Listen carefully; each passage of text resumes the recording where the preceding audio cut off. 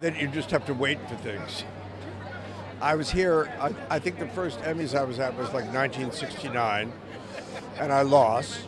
And I thought, well, I have the plaque that says I was nominated, and then I had another one of those, and then we won 3 in the first year of SNL, and it's always thrilling, no matter how much you talk yourself into believing that it doesn't matter.